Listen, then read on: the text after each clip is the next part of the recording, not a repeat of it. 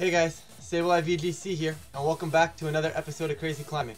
Today we're going to jump into things with a brand new team featuring Raichu, Gyarados, Duraludon, Dragapult, Indeedee, and Phalanx, also known as the Boys. So I built this team with a friend of mine, Fiona, also goes by Yoshi and Luya online. So if you want to check her out, feel free to do that. But basically, we're going to look at the team right now. So Phalanx, not really a Pokemon you see too much of, mainly because it loses to the Pokemon that is the most common in the format.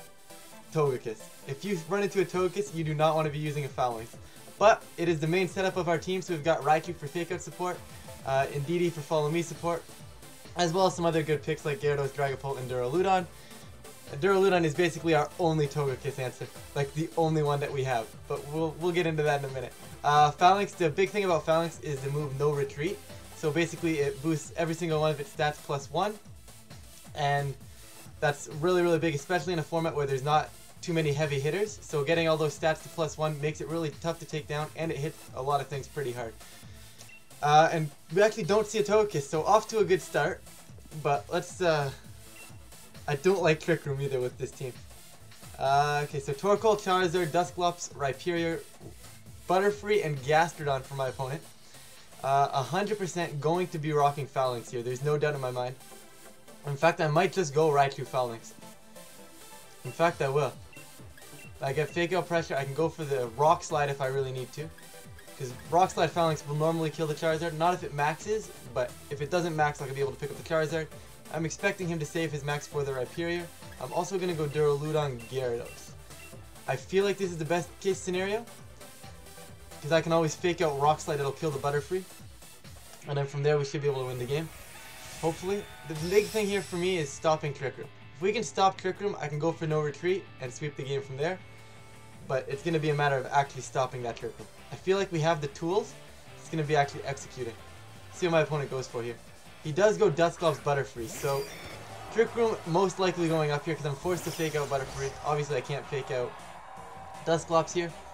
So he actually is going to Frisk us, which is a bit annoying, but he knows I'm Focus Sash Raichu now, which honestly though, probably not the most surprising thing in the world. See, I could go for Fake Out into Butterfree here. Or I could go Volt Switch Rock Slide.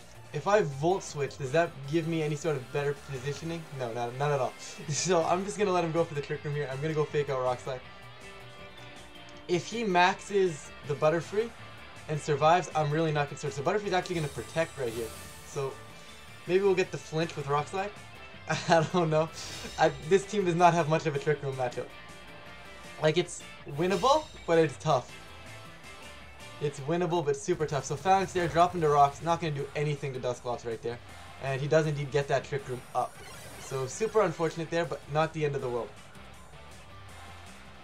I feel like maybe Duraludon is probably the best case, one of the better swap-ins right now. But I think what I'm going to do here, I'm going to go Volt Switch off of this Butterfree, and I'm actually going to swap Duraludon, and I'll swap Gyarados in for the, yeah, we'll go Gyarados for the, whoops, wrong way, I did that the wrong way. What was I saying? Yes, I Volt Switch, and then I go Gyarados for the Phalanx. I'm panicking. I'm panicking, it's the first battle with the team. But I am going Gyarados for Phalanx here, that way if I'm expecting the Spore, or the Sleep Powder I should say, going into this Gyarados, I'll take it off with my Lumberry. Dusclops goes for Nightshade. Goes into Gyarados right there, that's decent chunk of damage. Butterfree does go Sleep Powder, it is going to target that Gyarados, so I'm 100% okay with this. Gyarados is going to be asleep, but Gyarados is going to eat the Lumberry. See, for me, this is one of those weird things. You're asleep, but you still have enough energy to eat a Lumberry. I don't understand how that works out now. But Butterfree gets hit super hard right there. I also preserve Raichu's Sash, which I feel like is super good late game, and now Duraludon can come in. Duraludon will be able to knock out this Butterfree, so there's no real reason to max quite yet. I also almost want to swap out of Gyarados right now. It's 100% a Flash Cannon going into Butterfree right now, pick up that knockout. And I almost want to swap into Raichu. Just because I want to have Gyarados in the back as a ground immunity for the switch into the Rhyperior that's obviously going to come in at some point. And that's what we'll do. We'll go Raichu here for Gyarados. Not sure if it's going to work out perfectly, and it actually might just be better to not kill this Butterfree. right? Stall out these turns of Trick Room. But one turn's gone. This will be the second turn of Trick Room right now. Dusclops gonna go Nightshade. Definitely gonna break my sash. That's alright. Not the end of the world right there. And Duraludon Flash Cannon is going to connect, and it will indeed pick up the Butterfree. So, we're in an interesting position right now. It all depends on... he's got to bring in Rhyperior here, you would assume. Right? It's actually going to be Torkoal. So, if he's not maxing the Torkoal, I actually am able to fake it out. However, I think maxing Duraludon here is is fine anyways, because if he maxes Torkoal, personally, in my opinion, that's a waste of his max. Like, it should be used on Rhyperior. And I'm also going to fake out this Torkoal as well. If I lose Raichu, I lose Raichu. It's not the biggest win condition right now for me. And okay, I was going to say, and he is going to max Torkoal, but it's not going to be a max into that Torkoal. So it's going to be just me going for my Dynamax onto the Duraludon here. Meaning I am going to be allowed to get this fake out off. And he might protect, but once again, if he's protecting, he's stalling out his own Trick Room. Yes, he'll get it back up with Dusclops because I really can't kill that thing. But right now, I'm in a decent spot, I think. Raichu is indeed going to go fake out, so going to connect. Torkoal will not be moving this turn. We're probably going to see another Nightshade from this Dusclops. That's fine. Into the Duraludon. Questionable, because I feel like you go for 2 of those into the Raichu to knock it out. But I'm not going to complain about the fact that I just killed this Torkoal for free. So Torkoal goes down. And we've got one more turn of Trick Room, I believe. Question becomes, what's his last Pokemon? I feel with two things that just get destroyed by ground types. I was going to say you would have brought your Rhyperior in sooner, but he's bringing his Rhyperior in right now. The question is he going to go self-Bulldoze? And can he still kill Duraludon even though I'm maxed? I think at the end of the day I Wormwind to Dusclops here, and I'm going to Volt Switch out off of this Dusclops. I'm not going to try and target this Rhyperior. I'm going to leave it for late game with the Gyarados. That's kind of my game plan right now. But I do need to I need Duraludon to live right now. If Duraludon dies to a +2 Max Quake, we're in a lot of trouble.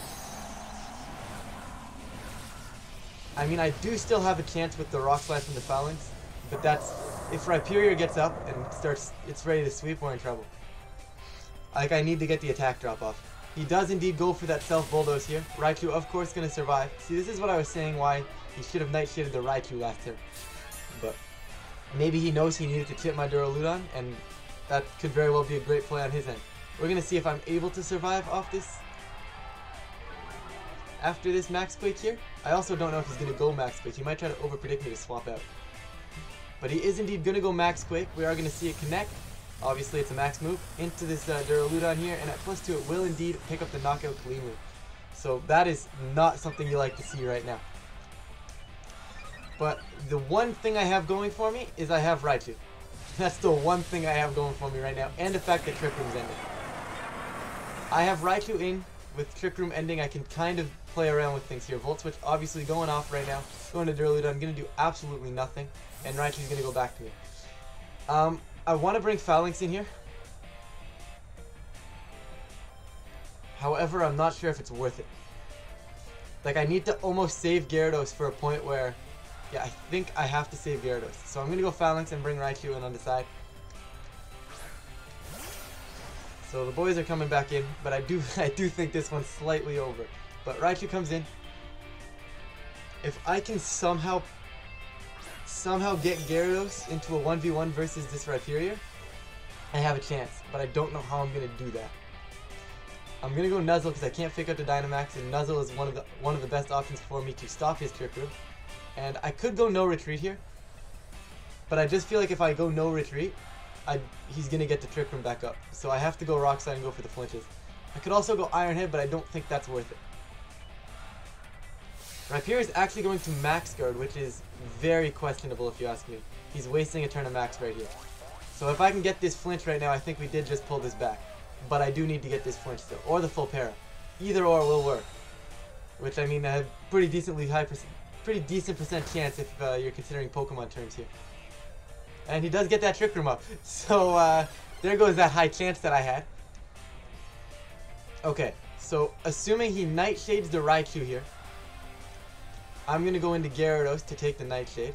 And with Phalanx, I'm assuming I'm just going to die. I would protect if I could, but I'm considering the fact I don't think I'm going to get the protect off. He's already triggered the weakness policy. I feel like close combat into Rhyperior might be the best play, even though I'm probably going to die. By swapping out Raichu here and getting Gyarados in, his Dynamax will end, and then I have Fake Out pressure. And then Gyarados should hopefully be able to do something from there. Dusclops does go Nightshade, does connect into the Gyarados, that's fine. And I'm assuming we're going to see a max move going out here into the Phalanx.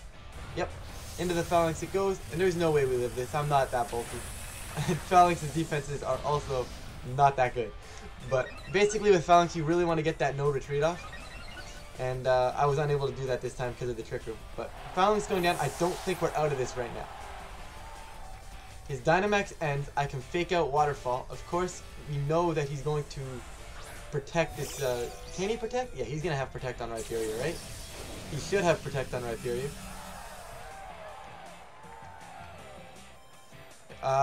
Okay, I think Sun is gone, right? He actually has Sun for one more turn, which is a little bit annoying. But that's alright. I need Dusclops to get fully paralyzed here. Yeah, he's just going to protect Rhyperior. Knowing he's going to protect Rhyperior, I actually am going to double the Dusclops. But that doesn't help me. Hold up, that doesn't help me anyways. I need him to not protect. Yeah, I need him. Actually, how many more turns of Trick Room are left? 3? Yeah, there's 3, which is a bit unfortunate. Yeah, I've lost this game. I'll go for the fake out into Rhyperior anyways, but he's gonna protect you. Yeah, Rhyperior does protect. Unless he starts missing Rock Slides. If he starts missing Rock Slides, we have a chance. Fake out, obviously, I do still need this full para. Probably not gonna get it, and I do not get it. Because, you know, why would I get it? But I could still have him miss Rock Slide. But this whole game is basically me hoping that he got hacked out, and that's not really much of a win con. Gyarados going for Waterfall, going into Dusclops. That's going to do absolutely nothing in the sun, and the Harsh Sunlight is going to fade. So now I need to somehow find a way to either A, stall out Trick Room. I could go for a double protect, but the double protect doesn't help me because on the last turn then he'll just protect and go for the Trick Room again. So I'm going to hope that I can dodge one of these Rock Slides or a Rock Record. I don't know which one he's going to choose. But we are going to see Nightshade from this Dusclops. It will not kill me, I don't think. Yeah, no, I have 82, so I will survive that. And Rock Slide from Rhyperior is going to connect and pick up this knockout, no doubt in my mind. So, not the greatest start. Tough matchup for us there. But this is the issue with Phalanx. Like, there's too many matchups right now that it's just too weak to.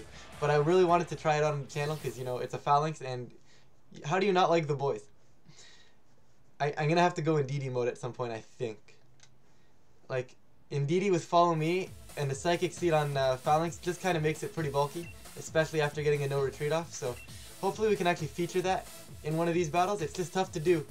Of course, I was happy that we didn't see Togekiss, but we found the second worst matchup for our team, and that's Trick Room, which actually might be worse than Togekiss. Because if the Togekiss maxes, I can always follow me that max away. I also have max Steel Spike and max Rockfall with the Phalanx, so if he doesn't max, he's taking big damage. We're going to find Sopra here with a rating of 6,741, and there's the Togekiss. So Togekiss, Lapras, Corviknight, Mudsdale, Dragapult, and Charizard. So, interesting team for my opponent right here.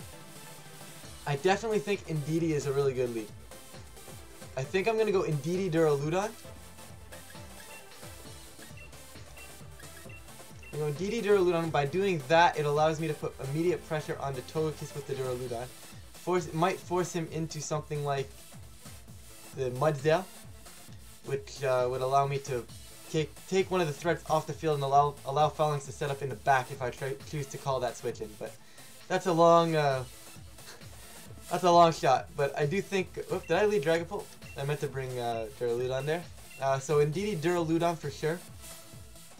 I almost want Raichu, but from experience with this team, you don't really want to be going Raichu and Indeedee in the same game. I feel like you want one mode or the other. So Raichu, you're going to stay on the bench here, so I'm going to have to find another way to deal with this Lapras. And Phalanx is 100% the way I think I'm going to do that. And I think I need Gyarados over Dragapult here. Like, as much as I like Dragapult for the fast offense, I think I need Gyarados for at least somewhat of a chance to survive a Togekiss attack. Like, this team needs a little bit harder of the Togekiss answers. Like, Duraludon doesn't really resist it. Like, I have nothing that really can come in and just eat up a Dazzling Gleam, which is the big issue. But you know what? It's still fun to play. So we're gonna see what we can get going here. We're gonna see Corviknight Dragapult for my opponent. So I'd say that's a pretty good lead if you ask me, because we've got Indeedee Duraludon. How do I want to play this? Part of me wants to leave that Dragapult alone right now, because I feel like he might swap that Dragapult into Togekiss. I could also go for a Follow Me and max Steel Spike into the Dragapult. Like, I could max Steel Spike the Dragapult, that should kill. If he swaps into Togekiss, that will also kill. In fact, that's what I'm going to go for. I'm going to go for the Follow Me, make sure he's not targeting my Duraludon here. I will max Duraludon, and I'm going to go Steel Spike, and it's going to go into Dragapult. Let's see if he goes for the swap in here. He's not going to swap out, so I could have just max Wormwinded here. Of course, not really going to matter, because I can't drop either of these two Pokemon stats. So, at the end of the day, Steel Spike raising our defense might actually be the better move in general anyways, as long as this picks up the knockout. And he's not maxing, because my Duraludon maxed first, which means this thing's probably going to die. Let's see what my opponent wants to go for, though. Might be seeing a taunt from the Corviknight.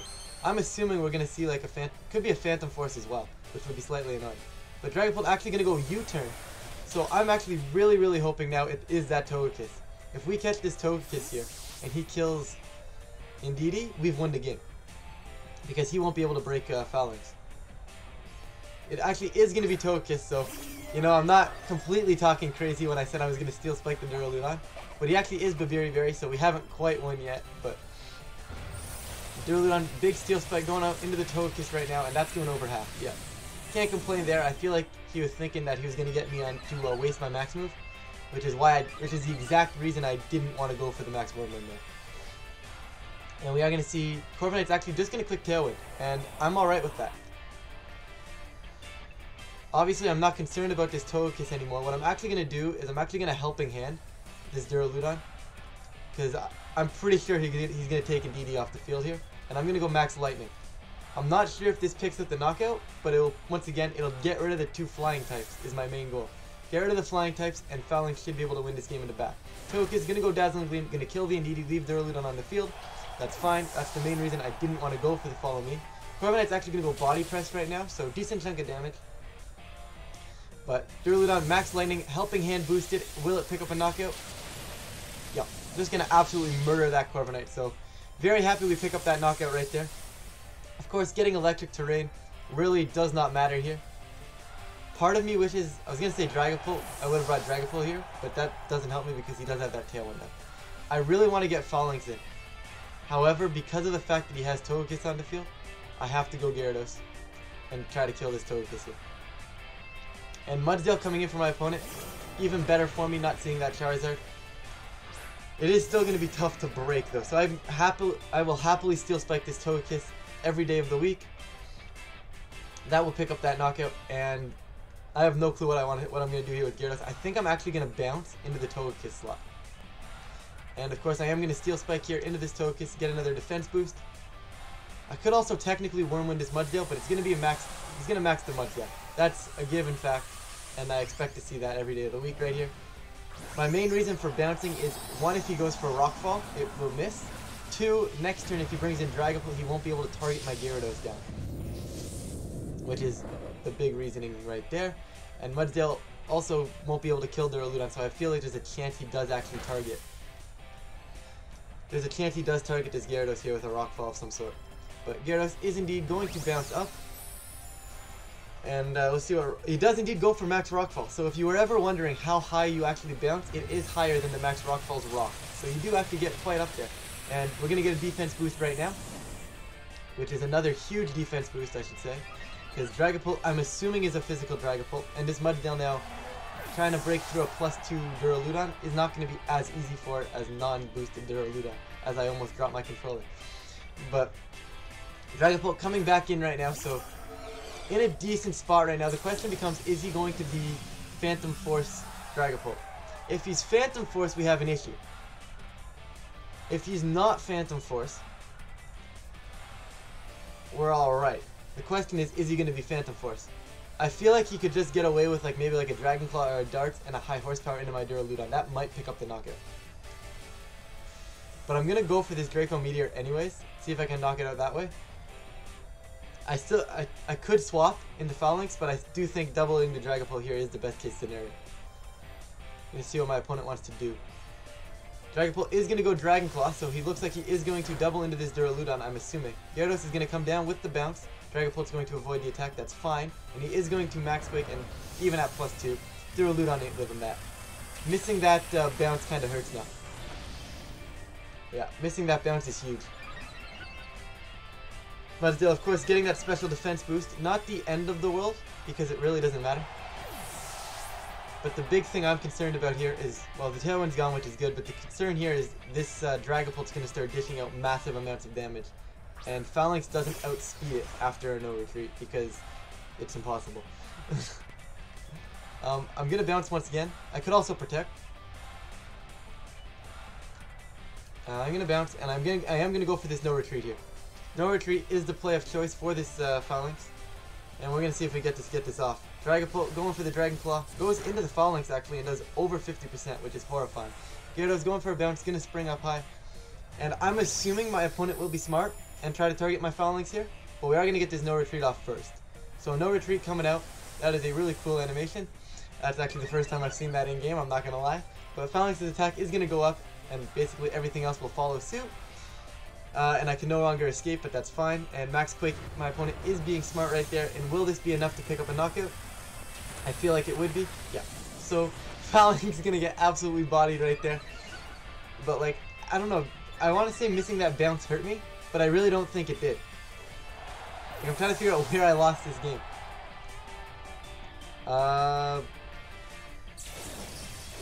So let's see. He had Corviknight. I picked that knockout up. I picked made the right read turn 1. I think honestly just not having, I think, let's see how much this bounce is actually going to do. Normally I'd forfeit right here, but I actually cannot forfeit because, you know, I'm in the air. Dragapult's going to go Dragon Claw and miss. Gyarados is going to dodge, of course, because I'm in the air. Gyarados is going to bounce, this time connect, and that actually does do 50%, so missing there kind of is a bit unfortunate. I wonder if I should have Worm-winded. Well, and left the Togekiss on the field a little longer, rather than letting Dragapult come back in. Then I lower Mudsdale's attack, and that might get me somewhere? I don't know. Like, I'm really, really curious. I felt like the first few turns of that game, I gained huge momentum with the Duraludon there. I don't know where I lost it, I'm not gonna lie.